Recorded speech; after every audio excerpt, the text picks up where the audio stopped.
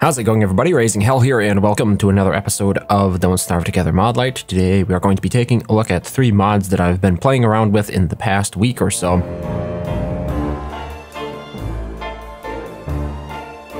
First one we're going to be taking a look at here, of course, is the Pickles first-person mod. I think at this point, pretty much everyone has tried it out by now, but it's certainly possible you're seeing this video sometime in the future and you have not seen this mod promoted on the Steam Workshop yet. So for those uninitiated, Pickles first-person mod by Pickle Player promises to show you the world in first person. You can use the mouse to control the camera, you can use the scroll wheel to scroll through your inventory, and the E and R keys to select inventory items. And of course, while you can have this mod enabled and view the world in first person, it is certainly possible to switch back to normal view at any time, so you don't have to quit the game and go back to the main menu. So I'm just going to go here and do a brief demonstration on some of the more interesting aspects of this mod. Okay, so here we are in a world and everything looks fairly standard, but if we press escape and then we click switch camera, we are now in first person mode. And you'll notice there's been a new skybox included for the world, so it doesn't look nearly as drab. We're currently in a desert, but we're just moving around here,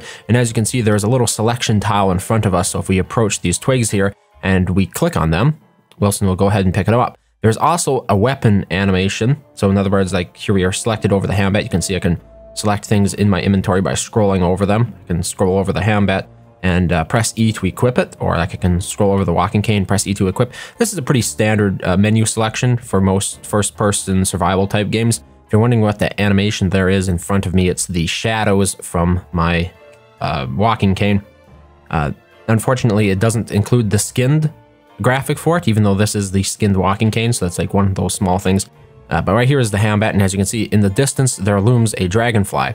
Now, actually fighting things in this perspective can prove to be a bit challenging, as you might see here. There is really no guaranteeing that, holy crap, you'll be able to do any sort of meaningful combat in this game, but in this perspective, there's some hounds over there. I think we still have the dragonfly on our tail. I think this could make combat a lot different. Oh, what's after us? Okay, it's just a hound at this point. We should be able to take this one out. What do you say? Ah, well, kiting for the win. Okay, we got 2 hits in there. Get a 3rd hit in. Wonderful, wonderful. We've successfully killed 1 hound. If only I can pick up the meat. There we go.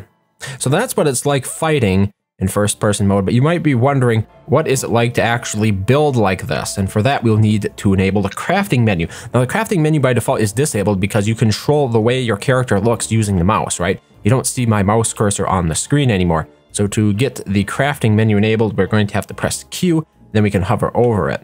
Unfortunately, we have another dog to deal with here. Got to get out of this area. There's too many hounds. Okay, so here we are, we're safe. As I mentioned, you need to press Q to open up the crafting menu, and this will enable us to use the mouse without moving the camera. So, like, let's say we wanted to place a campfire here. This is what placement looks like in first-person mode. So you're not going to get a very comprehensive overview of your base before you're able to place stuff, but it's most certainly more functional than a lot of the other first-person mods that I've seen for the game in this regard. Like just simply being able to move the camera around with your mouse cursor instead of needing to use the keys to do it, like the Q and R or Q and E keys to do that. You might be wondering, like, placing crock pots. Things can get a little scary in this perspective, I have to admit. You can open your crock pot like this and you'll see it brings up right away. It brings up the menus and everything, so that way you can put your meat in and whatnot with the mouse, right? You don't need to worry about using the menu to select and put food inside the crock pots and whatnot. So a lot of thought actually went into this, and as a matter of fact, we're quite hungry right now. I think one of the most important things with this is you're actually going to need to navigate using the mini-map a lot more, because when you're in this kind of perspective, it's difficult to get your bearings and really appreciate where you are. Like right here, you can walk to the edge of the ocean and see the water, but like the idea that you'll be able to identify landmarks is a little bit far-fetched, I think. So you'll most certainly be resorting to the mini-map, and you also can't click to walk now. So if you ever get tired of the first-person mode, since it is a client-side mod, you can just press escape and click that switch camera, and here we are back again as our usual selves. Okay, the next mod we're going to be taking a look at here is the Snow Tile Disabler by Carl's Elf. This mod removes the snow for performance and logistical reasons, e.g. building a base. You can configure the mod for the intensity of snow allowed. I have it set to more currently, but there are other options like some, none, lots, and all.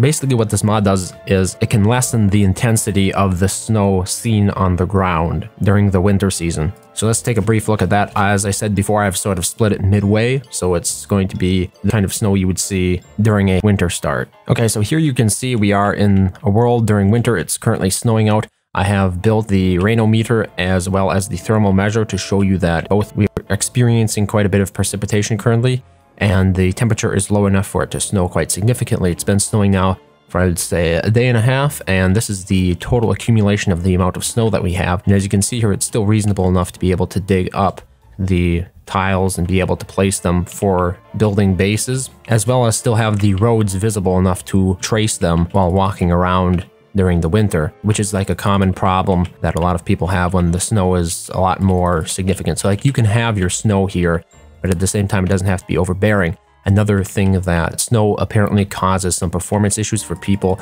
who are running systems that are a little bit less powerful. And apparently by disabling the snow effects completely, you could improve your overall performance. I'm a little bit hazy on this, so if I got something wrong, it's most certainly possible, but I've seen it being reported that is the case. For me, I personally like to split it a little bit down the line here, and this might actually become my new favorite personal client-side mod, because this will allow you to still build your base while at the same time maintaining a very wintry theme, right? This does not look out of place necessarily for winter, it's just not overdoing winter for me, graphically, in my opinion. Okay, the last mod we are going to be looking at here today is called Automatic Health Adjust by Serpens.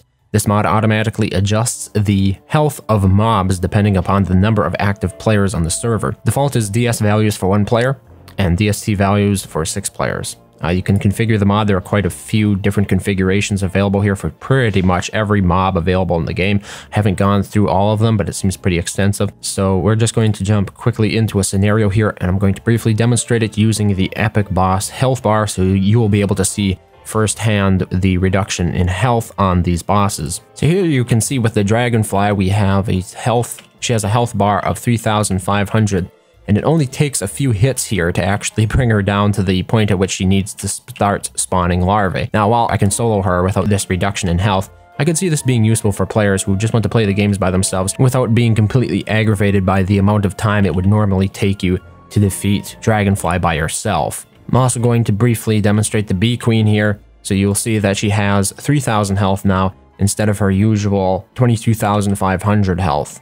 Once again, making this a much less tedious fight to complete. So as you can see here, this mod can make defeating bosses much more tolerable by yourself, especially if you're not somebody who lives for those fights and merely sees them as a chore to be done in order to progress. But this mod is by no means limited to only bosses as demonstrated here in the configuration. Pretty much every mob has been tweaked to be more equitable. In addition to this, the mod itself is dependent upon the number of players per shard and not per overall world. So in other words, if you're fighting by yourself down in the caves while the rest of your team is above ground, you'll still be enjoying the health stats as if you were playing by yourself because you are alone on that shard. But that's going to do it for today. As always, there will be links to the mods I demonstrated in the description below this video. So if any looked interesting, go ahead and check them out. If you enjoyed it, be sure to thank the author for taking the time to create and share it with us. Otherwise, thank you very much for watching as always, and I hope to see you next time.